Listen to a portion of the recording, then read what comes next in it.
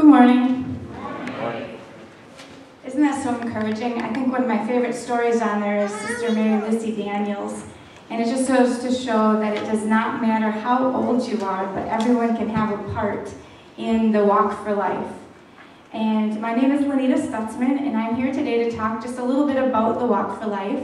I get the privilege of volunteering on the Walk for Life team, and I really enjoy this aspect of ministering to, as Dan said, those that don't have a voice. I just wanted to tell you a little bit about how we as a church did last year and where we are this year, because I think it's really exciting. But before I do that, by a show of hands, who has not yet received a Walk for Life brochure? Just raise your hands. And if you haven't received one, we would like to make sure that you get one. Even if you don't think you're going to do the walk, just so you have the information. Does that mean everyone? Oh, we got one right there. Great. Anybody else that has not yet received one and would like one, just raise your hand, and we got a couple gentlemen in the back that will make sure that happens. But last year, First Church of Christ, we had 51 registered walkers on our team. We raised $9,493.21, which I think is phenomenal. So give your guys a hand. This year, as of yesterday afternoon, when I checked on Ministry Sync, we have 20 walkers, and we've already raised $2,015. Which again, I think is phenomenal. So this year the walk, as last year, is going to be at Memorial Park, Saturday, September 17th. And if you are interested in being a walker and getting people to sponsor you, you can either register online, which all that information is on your brochure, or you can register. There's a little perforated tear-off tab. You can fill that out and hand that in to either myself or Ethne, or if you want, just to drop that off at the CareNet Center. Thank you, and keep getting those sponsors. Thank you, Anita. And I know many of you look forward to that and participate each year. Just want to welcome all of you. We gather here to worship the Lord and give praise to the Heavenly Father. That's what we're about to do here collectively in just a few minutes. But first, some other things that we need to take care of. One is a prayer shawl, and you know how that works. There's a card there at the back. It's for Sophia Rubik, an infant daughter of Nathan and Angie. The baby has multiple health problems, Down syndrome, heart valve issues, and liver failure. It's a pretty serious situation. So let's not just signing the card, but don't forget to pray for this family and their concerns at this time. Okay, the other thing is, harvest is coming up. We're all aware of that. And here's an interesting contribution to harvest. Mark Hosley has sweet corn. And you can go out to his place and pick up all you want for a donation to the harvest. So keep that in mind. Take advantage of that. If you like sweet corn, it sounds like a great deal to me.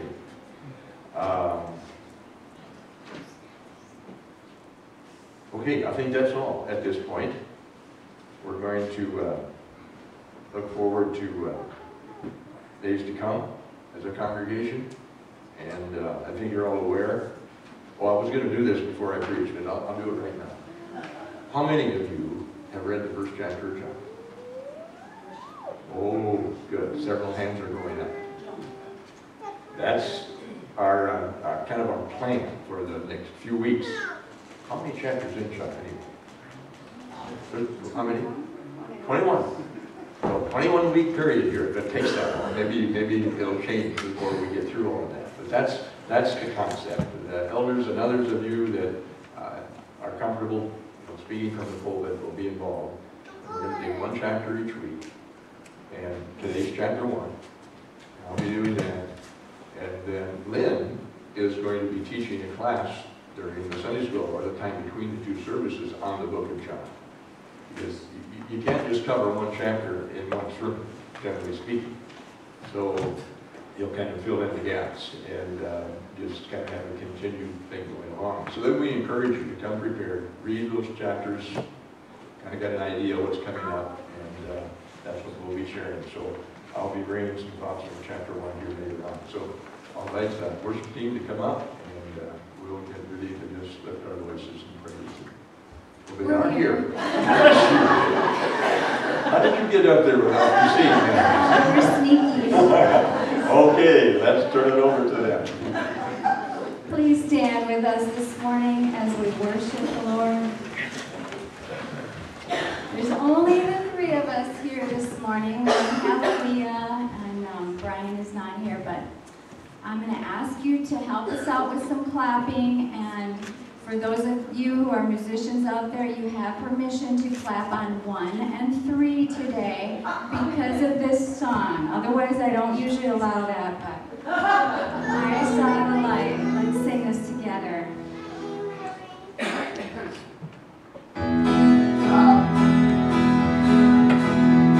I wandered so aimless, life filled with sin. I would let my dear Savior in. And Jesus came like stranger in the night. Praise the Lord, I saw the light. I saw the light. I saw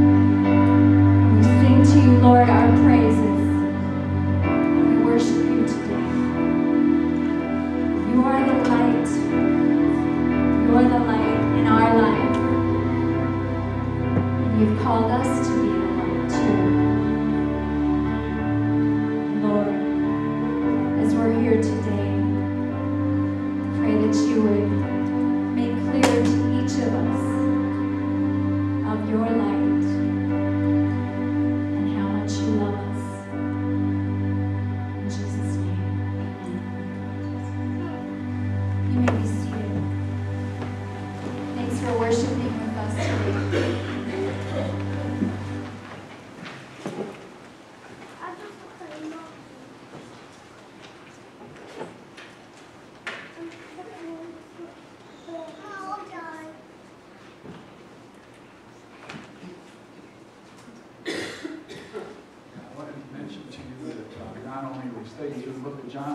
Several good classes during Sunday school. There will be Tim Farley teaching on with church history, and Sydney Morris will be following up with her apologetics class, and then Jerry's going to have the financial piece, and Dan Hibbs will be teaching a class on the book of Job, and there will be good teaching there. We hope you are all encouraged to stay next week. We'll start at the Sunday school hour, and there's also a study guide that goes along with John that I put on the back table if anybody wants to use that in their own study or a small group. And you're welcome to take one of those, and we'll do that every week until as long as it's beneficial. So for our communion thoughts, I really wanted to thank the ladies too for the music this morning. You know, it helps us get our hearts ready to listen to the Word, and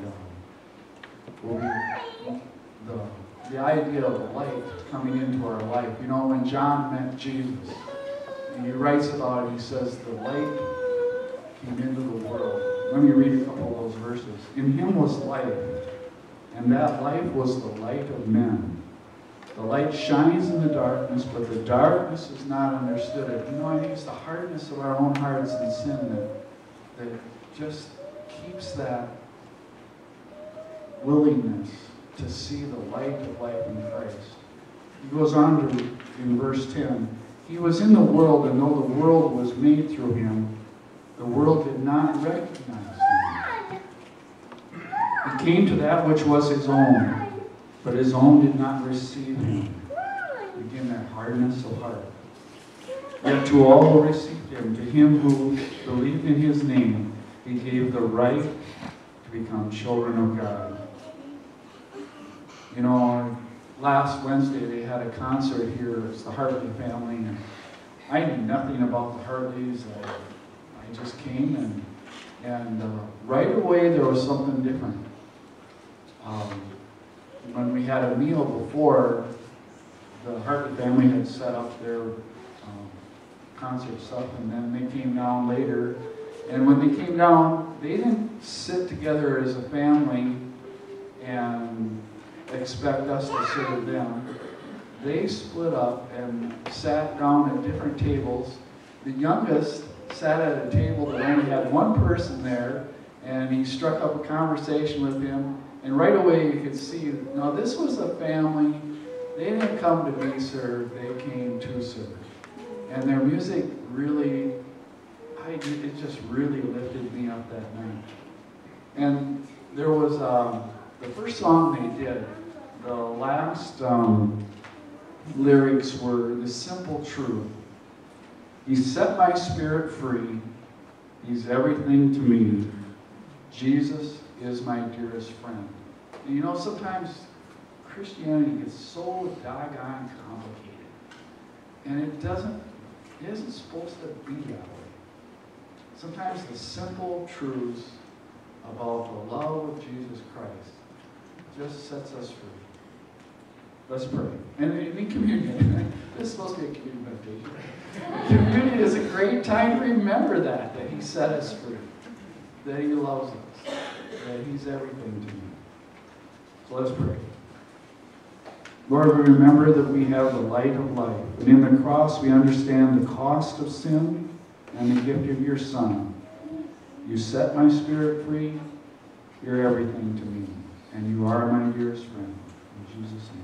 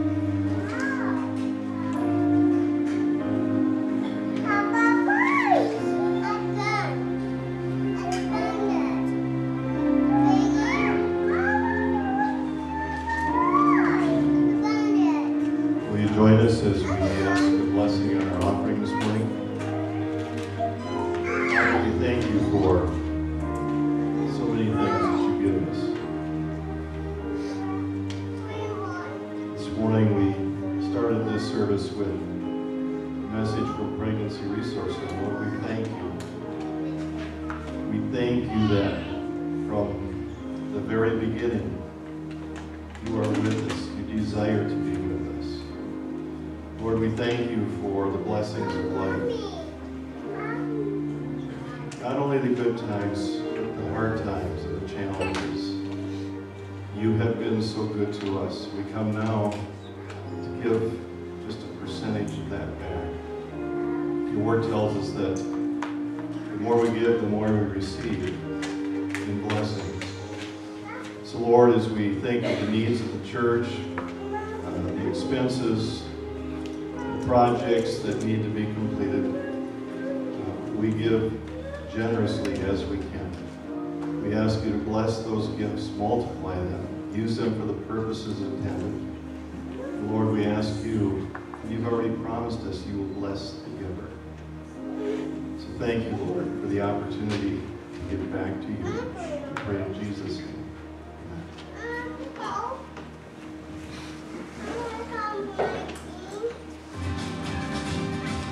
Hi everybody, we're thankful that you're here for session 2 of Making Room for Family.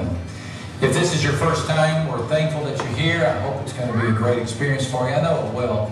And many of you, you're coming back. We're going to continue this conversation. It's a good one, especially as we talk about family, which I know, Randy, is something that means a whole lot to you. And I'm wondering, why the deep conviction on this topic? Well, it's not just the subject of family. It's really about this whole idea of coming to the table. You know, Columbia University did a study that really matches my conviction a couple of years ago, and they basically said if you wanted to do one thing, just one activity that would ensure that your children were off the streets and out of gangs and not engaged in premarital sex and drugs and alcohol, the one thing you could do is bring your family to the table 5 times a week. And you know what, Max? The reason I feel deeply about this is because our family started doing this about 13 years ago, and our kids are basically raised right now, and it's probably the #1 thing that we're most thankful for. So I'm excited to introduce this subject to our people and really offer it up to you as a suggestion as well. And boy, you're in for a treat because we're going into the Frazee household to see exactly how the Frazee family does this. And I've been to the Frazee dinner table. We're talking fun conversation. We're talking encouraging evenings. Most of all, we're talking good food. And I'm thinking there might be some leftovers. Yeah. No, not really. No. You'll enjoy it.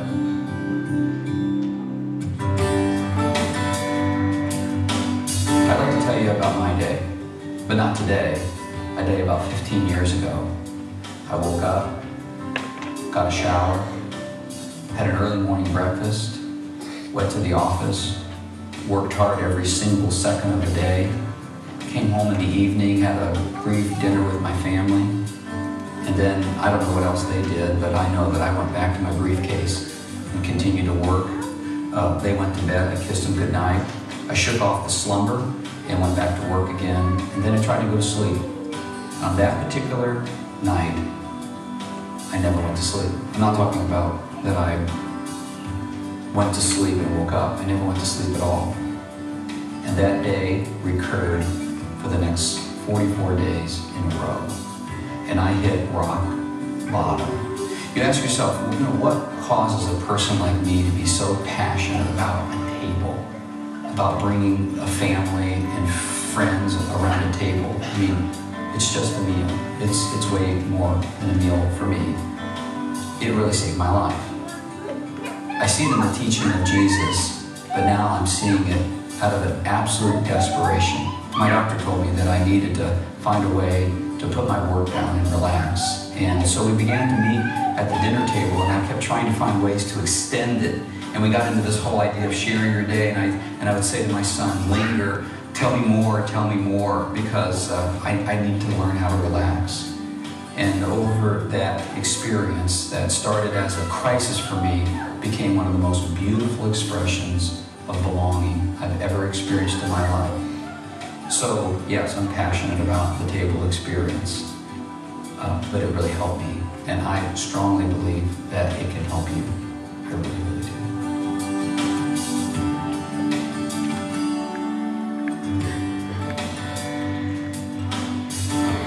Has had an impact on our family in the way that as we eat more together. at our house, and we, I guess, talk more than we normally do. Well, we always talk, but it's just more, I guess we talk about more of our days and how they went. The biggest impact that the tables had in my life started back when I was a young girl. I noticed that my most favorite times that I remember growing up was the Sunday afternoon meal, and the reason I enjoyed that was because we were all there, and we had my dad. My dad was a grocer who put in long hours, started early in the morning, and came home late at night, almost at our bedtime. And my mom had kept something warm for him, and when he came home, we'd all come back to the dinner table to be with him. But on Sundays, he was there. He was with us, and we lingered around the table and just shared stories and laughed and told jokes and just really enjoyed that time. So the dinner table was always very important to me, and I desired to do that growing up, and I learned that I like to cook, and so therefore it was even more important. But it was very difficult when we first got married because Randy worked long hours, and the kids were little, and so he would come home and basically have a quick bite to eat with us and then go back to work for the rest of the evening. And so then that's when he went into the bout with not being able to sleep. And the doctor basically told him that he needed to work from 6 to 6 and then enjoy his relationships and have dinner with his family and friends between 6 and 10 and go to bed at the same time every night. So the table became very important to our family, to give us a rhythm and to give him a reason not to go back to work. And as it evolved, we didn't know what to do at first when we had all this time. So to kind of linger around the table, Randy came up with the idea of starting to share our day and unpack our day, which was very cool because that's when the kids started talking. And we started listening and hearing, and we can discern a lot when kids are talking. If I didn't have the table to share my days, then I wouldn't have support from my family because they wouldn't know what I'm going through because I was not willing to tell them up front. If I would describe the table in one word, I would say family, because it's a family that I never really, I didn't have before, and now I can't live without it. I enjoy bringing my daughter to the table, but I also enjoy coming because being a married lady now, I don't spend every moment with my family, so catching up with them is fun. The table's impacted me by just reinforcing that how important it is to do that, to sit down as a family and to share our days and just spend time with each other.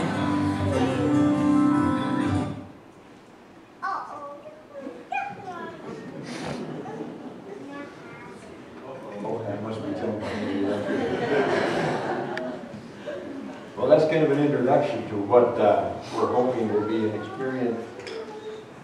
Not all of us, most of us, this coming week is Family and Friends Week on Sunday, September 4th through the 11th.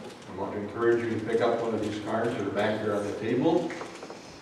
And it just says, be intentional about building relationships in your neighborhood. And boy, that hits me pretty hard. My friend is on, basically just lives next door to us. And we cross paths quite often. Well, not a lot. But we've never invited them to our house. Shame on us. And we think about this. So think about neighbors in your neighborhood, or friends in your neighborhood, or where is the neighborhood? It might not even be close to you. But here's some ideas. It says, this week we're encouraging everyone to make connections with people that live around you. Make a phone call, invite them for ice cream, have a picnic, go for a walk, a bike ride, invite them to sit on your porch, have a bonfire, etc. Be creative, but connect with those around you in your neighborhood. So on Sunday, September 11th, we're planning to pop up here after the second service, giving you an opportunity to invite some of the connections you might make to be here with us that Sunday morning. So that's the plan. And so pick one of these up as you read. Okay, children can be dismissed for Children's Church and the workers along with them. you can make your way to follow Brenda there and whoever else is involved in that ministry. And then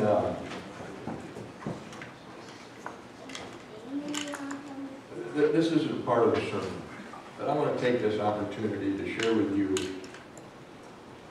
the experiences, or just kind of an insight a little bit last November, and how God answered prayer. I had that tingling as I bent over one day and bent over to tie my shoes, and my shoulders clear down to the tips of my fingers. Pain stood up there my way. And it happened again. So I cornered my friend Roger one Wednesday morning and said, "What's going on?" He said, "Rosa, I think you better have a stress test. Call your doctor. If he can't get you in, I will, or I'll try to get you in." So I thought about that, and so I made an appointment. Tuesday night, sat down with my doctor and explained what Roger said. He said, "I think Roger's giving you good advice."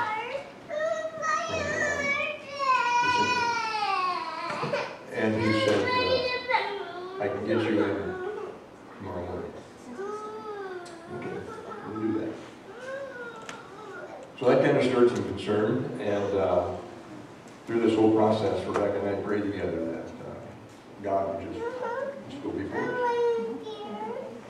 So on the stress test, Dr. Ryder said, "Well, can you run?" I said, "Well, I think so." Well, he said that treadmill is really a more accurate test than a chemical thing. So I'm on the treadmill, and I think I'm doing pretty great. The nurse is reading off those numbers mean nothing to me.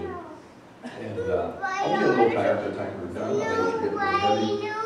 And the nurse says, "Well, Russ, before it's in out the door, I think I want the doctor to look at this." So that was the first indication that something was going on. So I sat down with the cardiologist just a few minutes after that, and he explained what the deal was. I had those blockages and all of that.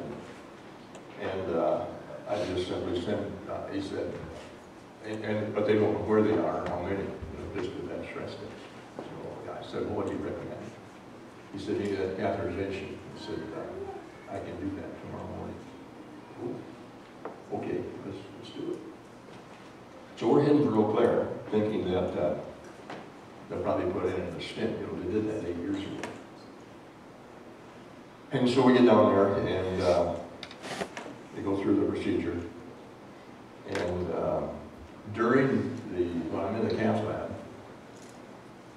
Rebecca, of course, is by herself. She's not really too concerned. And all of a sudden, she heard cold blue, cath lab, cold blue, cath lab, cold blue. Well, that concerned her, to say the least. And then shortly after, the nurse come in and said, "Yes, that was your husband, but he's okay now. We got his heart started." So then they got through all of that, and after that was done, then the surgeon comes in, and with the cardiologist, and he's a black man, and just related really well to him right away. Anyway, he writes on the board there on the wall. Well, he says, he drew the heart, showed me where the blockages were. And he says, "We got 3 options, number 1, number 2, number 3. Number 1, he says, we won't do anything, but that's not really an option," and he erases that. Number 2, he says, "We can put in a stent, but that will be temporary." And number 3, he said it would be triple bypass. He said, "Do you and your wife Rebecca want to think about this?" And I said, "No, I don't think we have to." I said, "When can you do it?" "Tomorrow morning." So there is how God prepared her.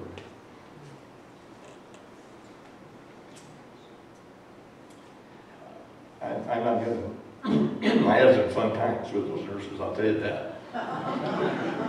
But the staff was really great. And, I just had a checkup here. I just had a checkup last week. The doctor said everything's going fine. And I said, "Well, I have a little more tingling in my legs." He said, "Well, I can check that out real quick." And they did that with some procedure that I didn't understand. anyway, they said, well, cut a circle in your time, weighted your ankles and your feet. So that part is good. So, but I've shared that with people, you know, sometimes we just forget, you know, we worry a lot, and we have time to, you know, it's just 1, 2, 3. And I believe that that was God's answered prayer.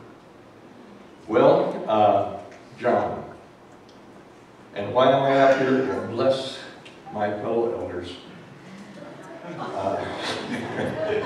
We decided and together, you know, that this would be a good idea to just use the elders and some of the others, you know, like Shelby back here and Gary and those that can preach and share, and we go through the book of John. And Ted says, well, Russ, why don't you lead the way? I mean, people are used to you, okay? Well, it's been quite a while, and but anyway, that was how that all came about. So I'm here today, and we'll get a little bit into John here. And then Lynn comes up with this idea about having this class. And the elder said, wow, that's a great idea. Let's do that. And kind of get involved in the whole content of the book as we go through these next few weeks. And he said, really, I'm a teacher. I'm not a preacher. And I said, Lynn, if you want to do that, I'll preach. Lynn was scheduled for next week. I said, I'll preach for you next week, and you're free to teach. So you're going to have to put up with me 2 Sundays here in a row. And then we'll get some others here in the pulpit to continue. So, let's turn to John, chapter 1. And oh, by the way, it just wasn't our prayer. I know the prayers of many people. Cards and visits, and some of you know Atapa sent an email when he heard that I was going through this.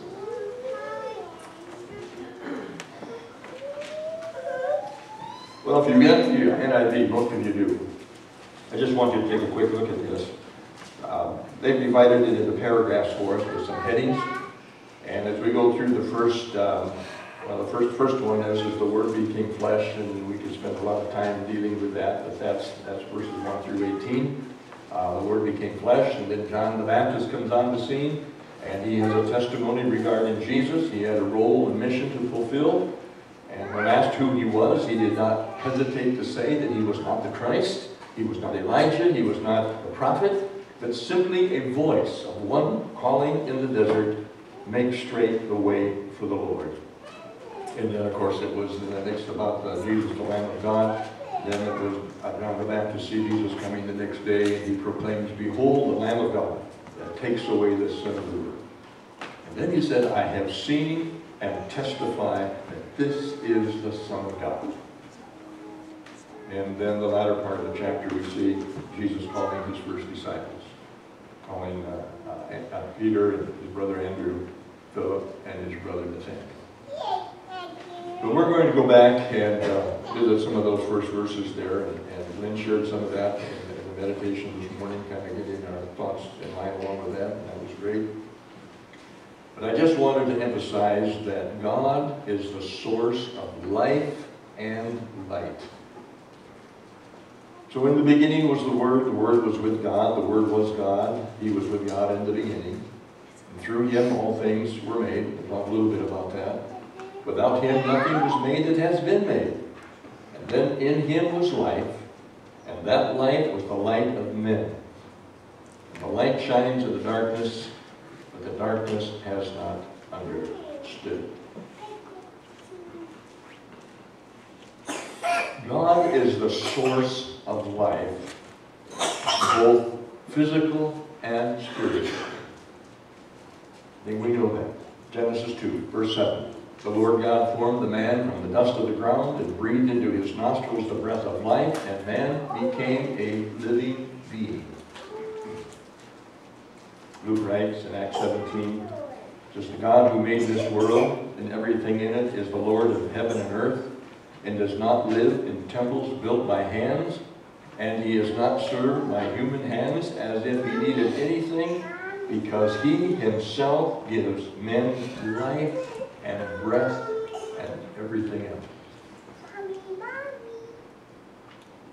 Jesus makes a statement that John records in the 6th chapter of his book, "For the bread of life is he who comes down from heaven and gives life to the world." And then the statement of Jesus himself, "I am come that they may have life and have it to the full." I want to emphasize this morning that that life is available, of course, but that life is in Jesus Christ. On occasion, Jesus made this statement in John 5, it's recorded to those around him. He says, "You diligently study the Scriptures because you think that by them you possess eternal life." Now, I'm not certainly saying that we ought to study the Word, but it's this. "These are the Scriptures that testify about me," Jesus said. "Yet you refuse to come to me to have life." So we can be avid readers of Scripture, but that in itself is not the purpose for which the Word was given. It was to lead us to the light, the Lord Jesus. And, of course, such life is... well, let me share one other one. In 1 John 5, again, "And this is the testimony. God has given us eternal life, and this life is in His Son. And he who has the Son has life, and he who does not have the Son does not have life." So that whole relationship, that whole realm of light and life is given as a gift. Romans 6:23, a verse that many of us could quote, "The wages of sin is death, but the gift of God is eternal life in Christ Jesus our Lord." And John writes again in his epistle, he says, "And this is what he has promised us, even eternal life." Well, then we get into the concept that this life, in verse 4 of our text there, was the light of men. So Jesus, in the beginning, was the Word was with God, the Word was God. That's Jesus existing, that's the Trinity, that's Father, Son, and Holy Spirit. So we have Jesus was the Word, and then He has life, which He came to give, and now He is the light. A little bit of a progression there. The power of God is shown in creation. Romans 1:20 says, "For since the creation of the world, God's invisible qualities, that is His power, eternal power, His divine nature, have been clearly seen, being understood from what has been made."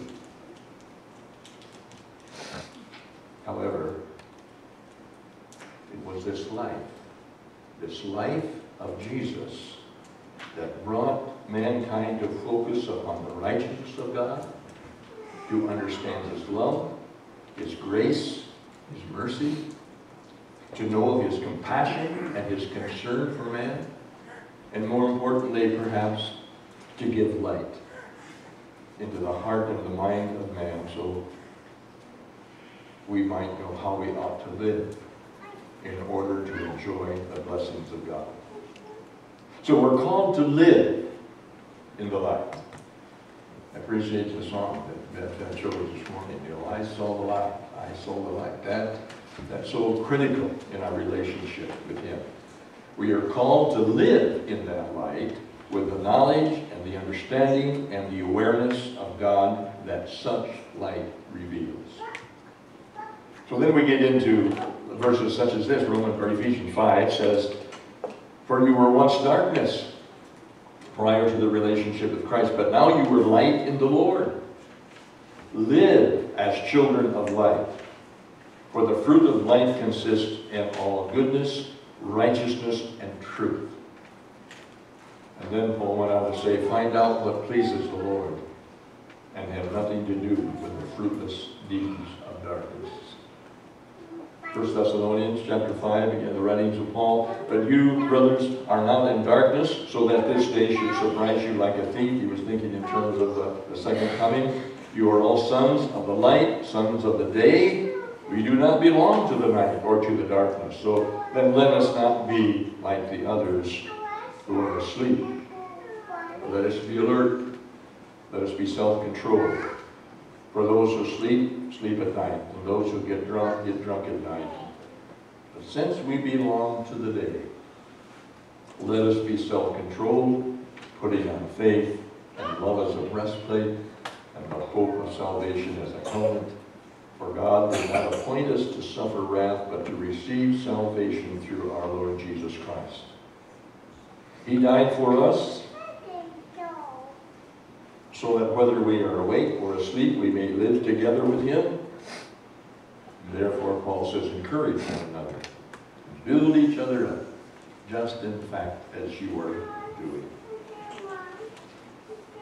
Peter has this insight. He said, you are a chosen people. You're a royal priesthood, a holy nation, a people belonging to God, that you might declare the praises of Him who has called you out of darkness into His wonderful light.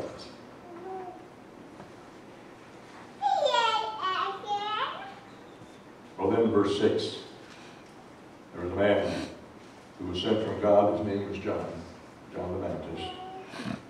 He came as a witness to testify concerning that light, so that through him, the one who is the light, all men might believe. Now, he himself was not the light.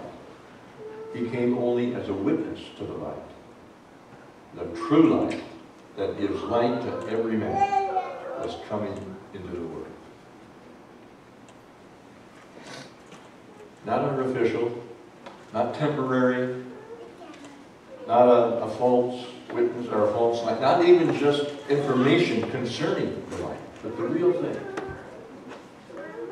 Jesus, the Word. In Him was life, and that light was the light of men. The true light that gives to every man was coming into the world. So, then we find out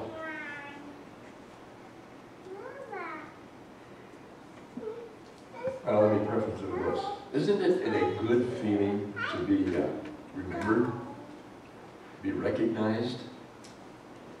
A visitor comes into our assembly here, let's say on Sunday morning for the second time, and he or she is met at the door by our greeters and welcomed by name in appreciation for their second visit.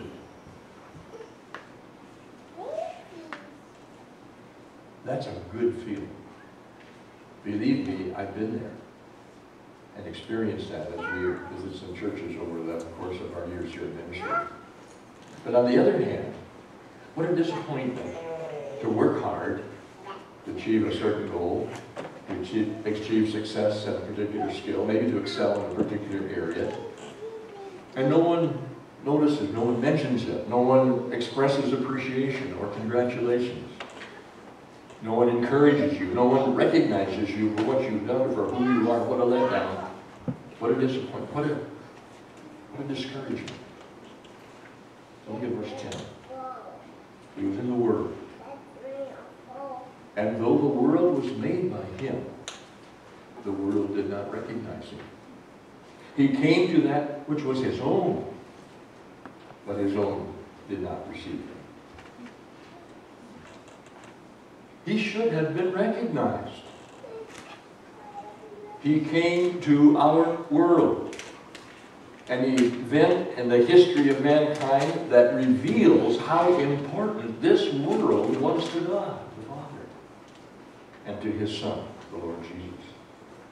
His visit was foretold by the prophets. It was foreshadowed by the Jewish priests in the fulfillment of their duties. And it was kept before the people by divine order of all of the whole sacrificial system. The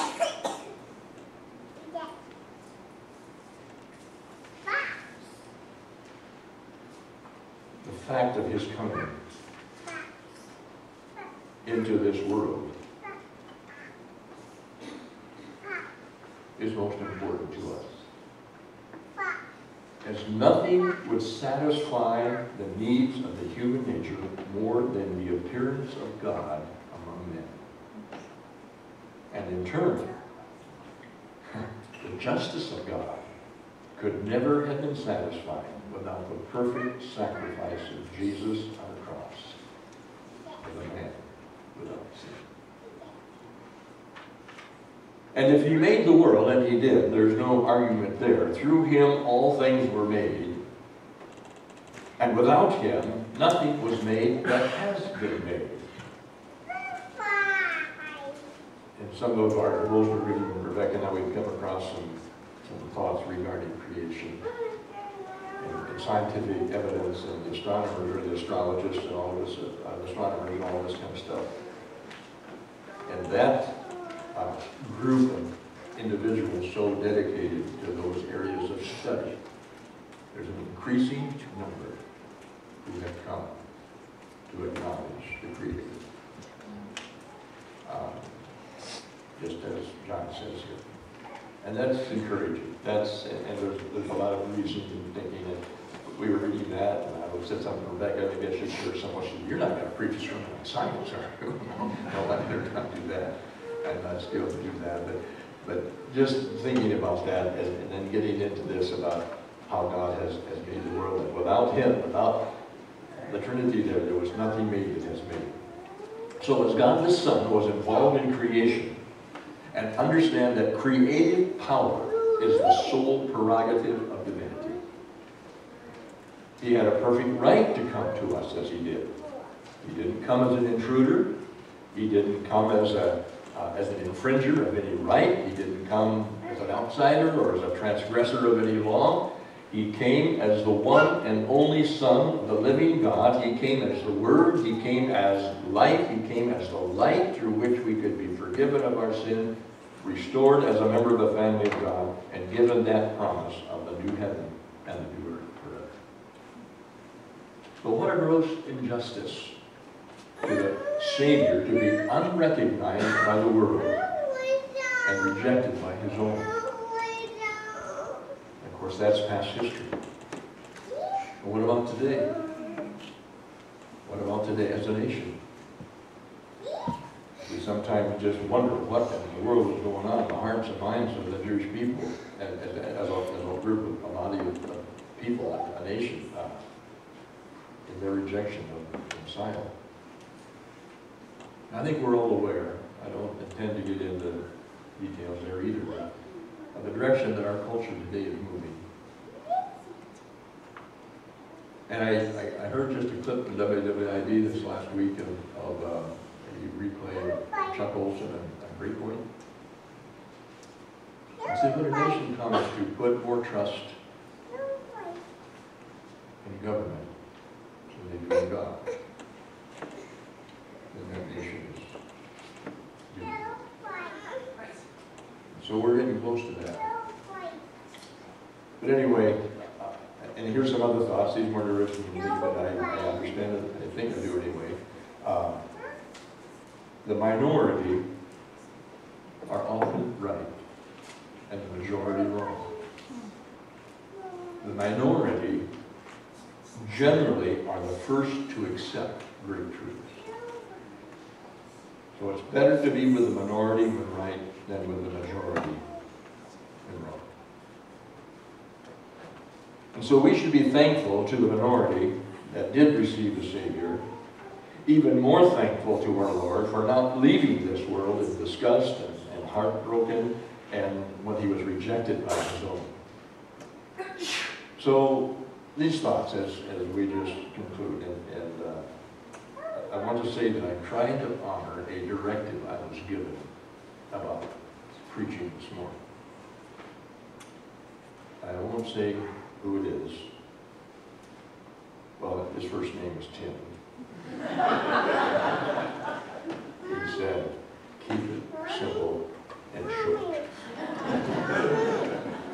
You can figure out Tim at a lot of that. You probably know. But anyway, okay, so just these thoughts. I just ask, have you recognized Jesus for who he is and what he has done?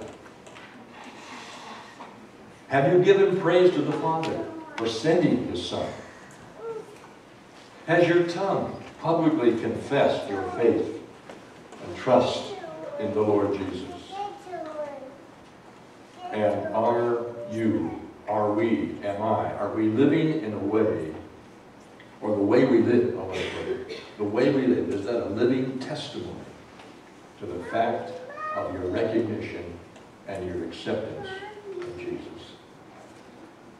The people of His day missed the blessing of God for their failure to recognize and receive it. And it's the same today. We do not enjoy the blessings of a gift unless we receive it, and we do not live in the light unless we choose to do so. So let's pray. Father, thank you for the Word, for the life and the light that you have given me. And Father, sometimes we stumble around in dimness, perhaps, not fully understanding. But Father, you've been so patient. You have been working with us, walking beside us, enabling us to see more and more, to live a life that glorifies you in greater ways. You have deeper understanding of your love and grace and mercy to us. And so, Father, we thank you for that today. And we thank you for the gift that all of these involve that you have offered to us. And so help us that we might live in such a way that not only are we living and walking in the light, but that light can become a blessing to others. And Father, as we think of Friends and Family Week and reaching out, this video we had here of how important it is to gather around the table, Lord, let that be an opportunity for us to share the light, the strength of the light, and Father, to be a blessing to those around us. I thank you, Father, for this congregation. I thank you, Father, for its history. And we look forward to the future with confidence and assurance. You are our God. Your Son is our Lord. Your Holy Spirit indwells us. Help us, Lord, to be faithful and to be honoring and serving and living and walking